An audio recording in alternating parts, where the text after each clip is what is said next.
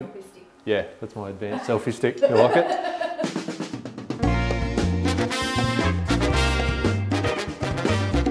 So we're here for a studio shoot this morning. Got a couple of people working with me. Got Kim, who's art director, and Lindell, who's a food stylist. So I'll walk you through step by step what it takes to get those perfect food images.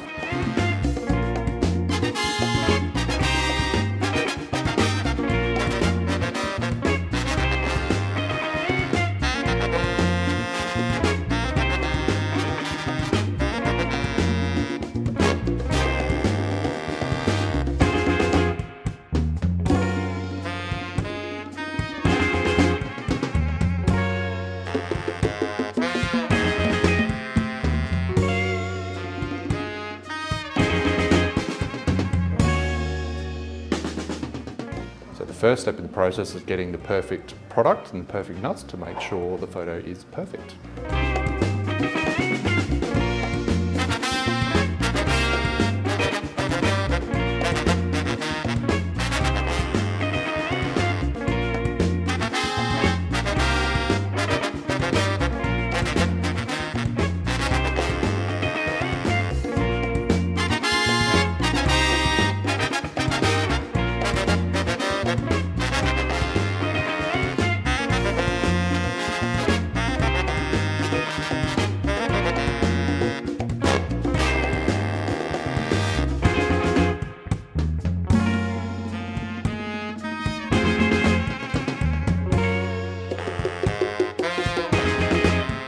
So we've done the morning shots. We've got our sort of shots on the white background that'll be deep etched and put onto product packaging and that sort of thing.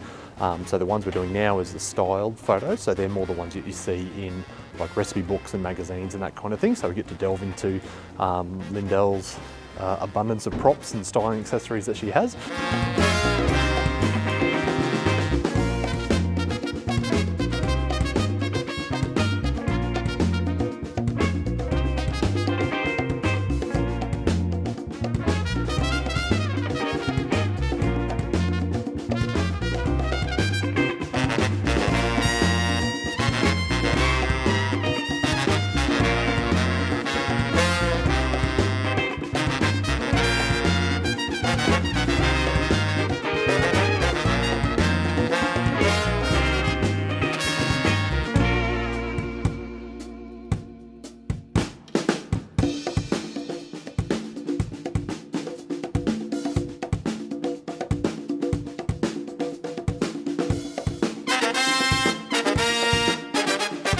We are finished after a massive day, close to 12 hours we were shooting, so a whole bunch of food products, raw products, styled stuff, bit of everything. So the importance of working with a fantastic team. So I had Lindell Miller, who's a food stylist, came up from Brisbane for the day, does amazing stuff, just makes my job very easy as a photographer when she styles everything to look so incredible.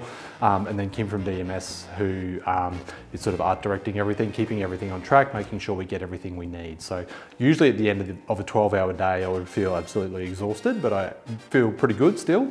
But yeah, so working with a good team of people around me, and we work well as a unit together, just makes those long days at the office that much more bearable. So I hope you enjoyed having a bit of a look behind the scenes at where those amazing food photos come from. So when you see the stuff on billboards and menus and those perfect photos on websites of food, there's people like Kim and Lindell who are behind it, making it all look amazing.